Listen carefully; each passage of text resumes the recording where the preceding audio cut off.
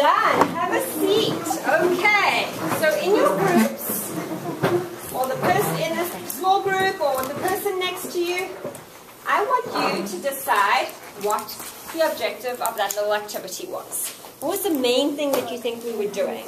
And then I want you to write up a lesson plan that uses a measurable verb that includes the fundamental concept that's being taught and that tells us what musical activity we're using.